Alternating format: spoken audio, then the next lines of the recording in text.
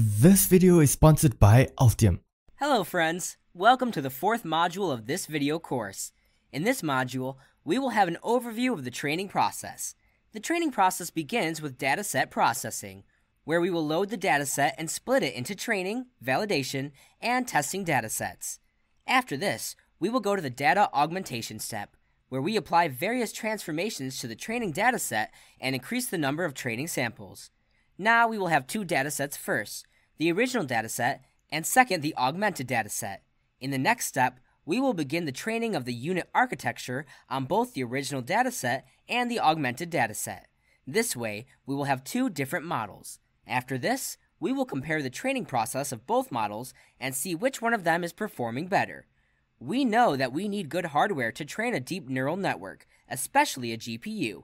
Hence, in the final step, we will learn how to train the unit architecture using a Google Colab, as not everyone has access to good hardware, so Google Colab would be a good option. This video is sponsored by Altium, the industry standard and most professional PCB design software on the market. I've used Altium for designing printed circuit boards to build my own custom Arduinos and high-speed on-edge computer vision projects. When I tested other PCB CAD softwares out there, I found that nothing came close to the flexibility, ease of use, and power of Altium Designer. I mean, if you ever worked on PCB design for computer vision applications, you know that transmitting video signals is a very delicate task, with many high-speed signals that you have to consider in terms of electromagnetic noise and crosstalk. Altium helps you to easily manage and route high-speed signals with length tuning to ensure that you receive clear image quality on the other end. What's really great is that we have partnered up with Altium to bring you an exclusive discount for our Augmented Startups community. Sign up with the link down below to get 30% off monthly of the perpetual license of Altium Designer. You can also try out Altium Designer for free for the first 15 days. Just click the link down below to get started.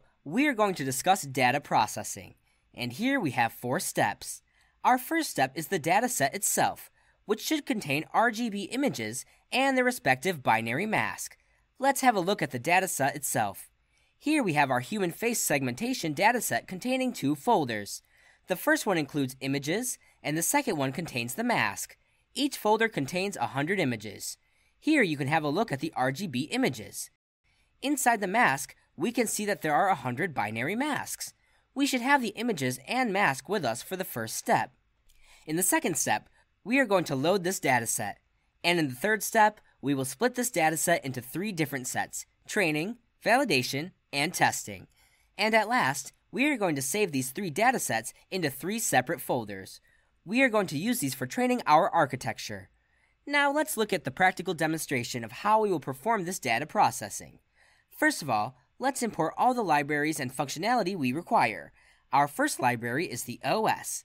We will use the operating system library to ensure there is no OS dependency, and we will try to reduce the OS dependency.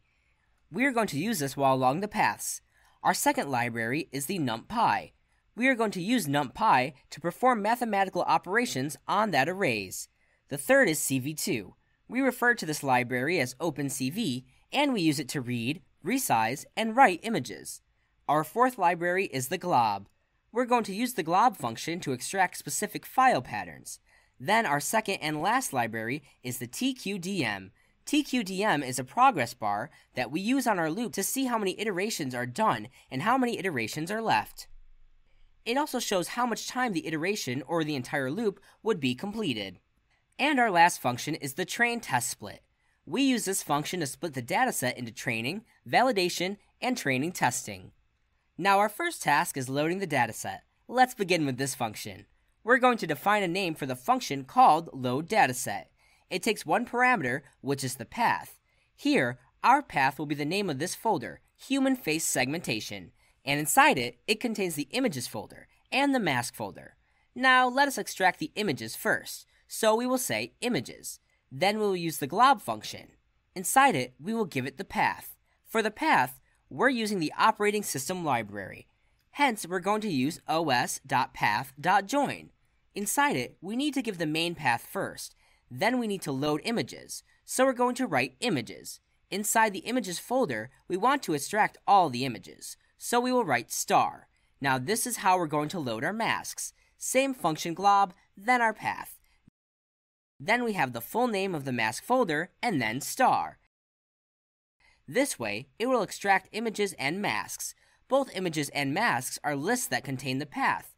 Since these are lists, so we can sort them. Now we are going to return both images and the mask. Let's execute both these cells. Finally, our data loading function is done. Now let us execute this function. First of all, we need the path, and our path is human face segmentation. In the following line, we will extract both images and masks from this path using a load dataset function. In the load dataset, we will give this path the dataset path. We have our images and masks, and we know these are lists. Let us print the lengths of those lists to check how many images and how many masks we have. Let us execute this cell. Here we have 100 images and the respective 100 masks. We are sure that both the images and masks are equal, which is good. We need to make sure that the first image in this list should be the same as the first masks in this list, so their names should be the same because, in our dataset, both images and their respective masks have the same name. This is how we make a pair. Let's check the name from this list. We're going to type for x, y in zip, and inside the zip, we can give the name of both these images and masks. So, this is a loop, and now we will print x and y. This is done. Now you can see the name. This is the path for the image, and this is the path for the mask. As you see, their name is the same. 1.png for the images, and 1.png for the masks. Second, 10.png for the images, and 10.png for the masks. We have the same pair of images and masks, so this type is done correctly. This is just a check. If there's an error, the model will not learn correctly and its performance will drop. Let's have a look at those images and masks. We will use a tool called imShowTools, and from this tool, we will use the function imShow. Here we will initialize an empty list called cat. It will store some data, and then we will loop over those images and masks. Let's copy this one from here. And this is done. Now we want to show 6 images. We don't want to show all those images. There are only 6 samples. Let's read the images first. Here we type X, and we will read it as an RGB image. And we have read it as RGB. In the same way, we will also read the masks as RGB, and we won't read them as grayscale. We are going to change the path here. We have read both images and masks. Now we are going to concatenate them. For the concatenation, they need to have the same channels. That's why we have read both the image and mask as RGB. To concatenate, we can type np.concatenate. And inside, we're going to give it a list, and the list will contain both X and Y, which are the arrays of images and the masks. Here, we need to define the axis, and the axis is 1. Now we type append parentheses z parentheses the concatenated data into cat. The z contains your image and mask information. Now we're going to use the imShow function from here to look at how those images and masks look.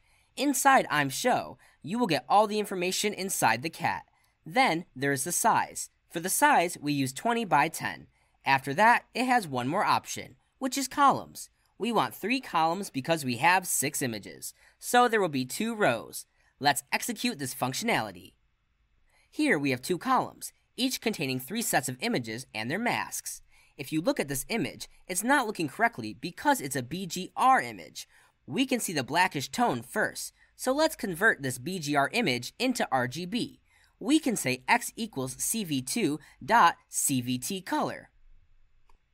And here, the input image, we will say x cv2.color underscore BGR to RGB. Let's execute it again. So this time we can see the images in RGB format. Here you can see the image and mask pair of these images. Your first step is done, the dataset loading. Now our second step is to split the dataset. Let's create a function called splitDataset. Within this function, we're going to give it images, then masks, so images and masks are the lists that contain images and mask paths. Then there's a split variable, which will hold a floating point value. It will have 0.2 because we will split our dataset into 3 categories: training, validation, and testing. The training would contain maximum data, validation, testing, and good content would contain a small set of data. Hence, we'll provide 20% of the data for validation, 20% for testing, and the remaining 60% for training. That's why I've set 0.2 here, and you can convert it to 0.1 or 0.3. It's up to you. But for this task, I'm going to use 0.2 for the split value. First, we will calculate how much 20% of images would be, so that we will say split size. So we will type integer. Because of the split size, the number of images would be an integer, and it cannot be a float number. You cannot have 0.5 images. You will have either 1 or 2 images. We will say the length of images into split. This way, we know what the size of the split is. We're going to split those images per mask into training and validation first, and we're going to say train_x, then train_y. Here we denote the training, x denotes the images, and y denotes the mask. This is the sequence I'm going to follow for an entire set. Now we're going to use this train test functionality, which we have imported at the start of this video. Here we're going to give it images first. Okay, there's a mistake here. Instead of train y, I need to write valid x. That's my mistake. We're going to divide the image into 2 sets, training and validation. After images, we need to give a test size. We have already calculated the test size, which is split size 20% of 100 would be 20 images. In the validation, it will contain 20 images, and the remaining images will be a training set. We type random state. When using this function, always make sure that you have a random state value set. Please do not leave it, otherwise you will have some issues. Same way we're going to split the mask. Instead of train x, we're going to say train y.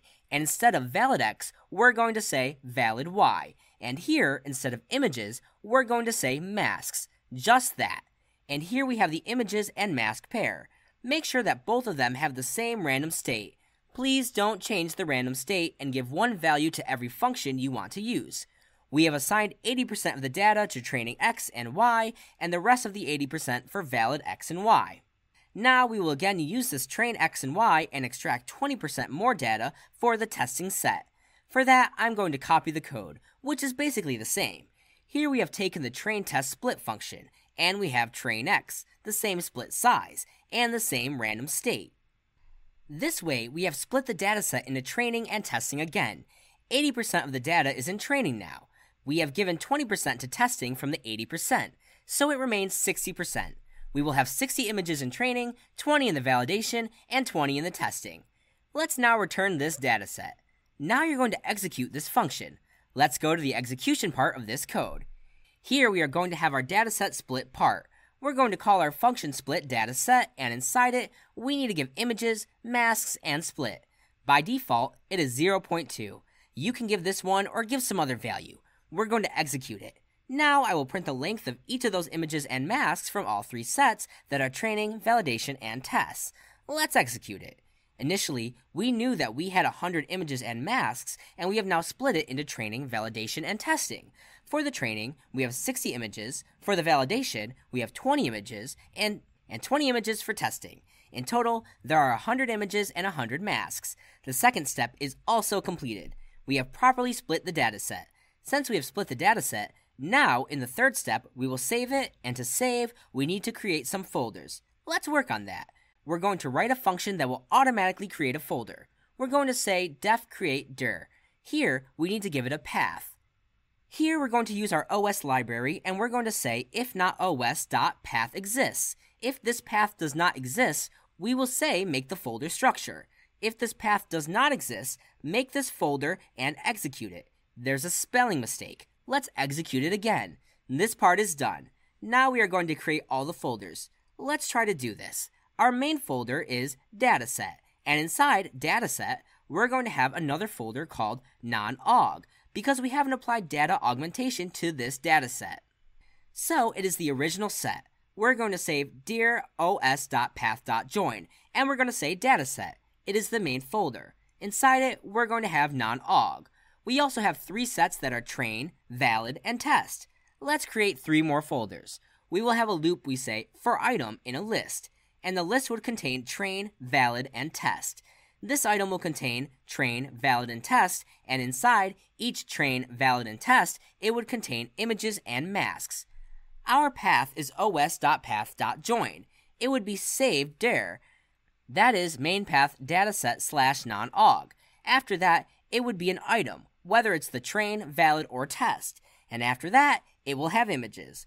We're going to put a function here, create dir. This way, we will create a folder. I'm going to copy this and replace the word of the images with the masks. We will have all the folders built inside our File Explorer.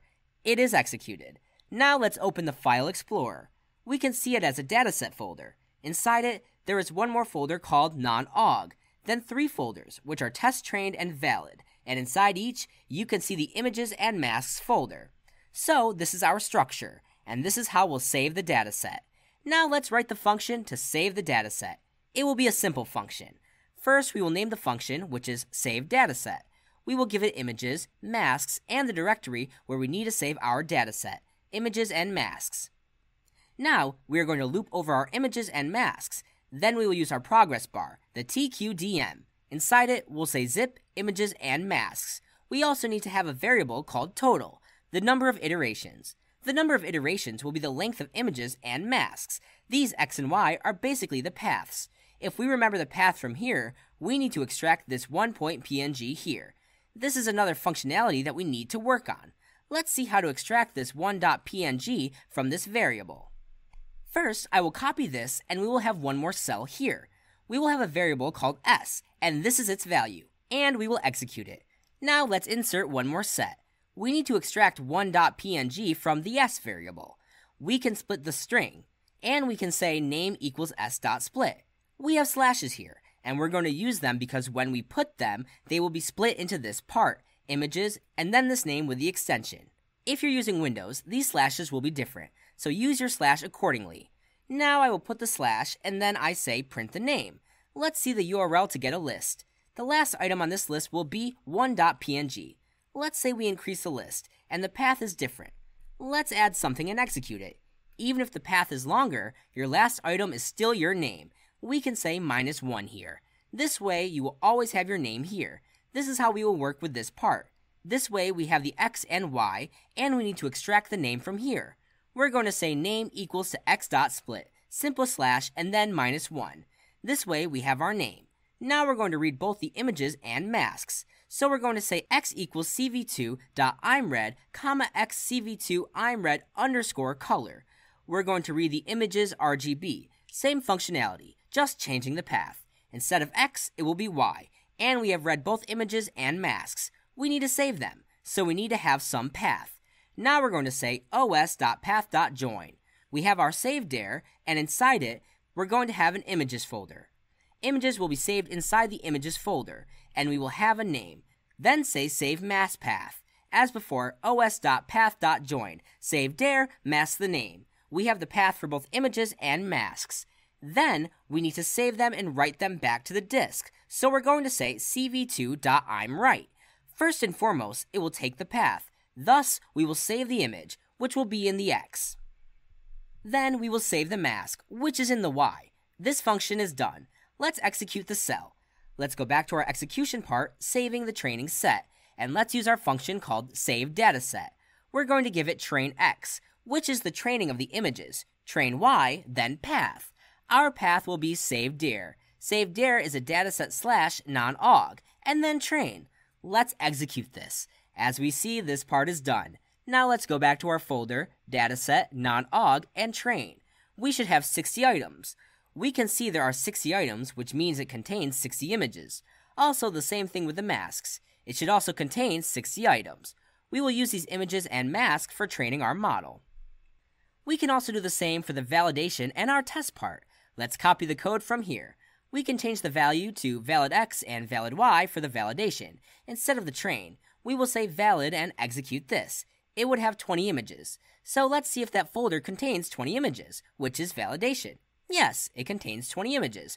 We can do this for the test as well. Just replace the variable's name and change the images and path. Let's execute this. The test part is also finished. Now we have our test side inside the test folder. This is how you will load the dataset. You'll load the dataset first, then split it. Finally, you'll save it.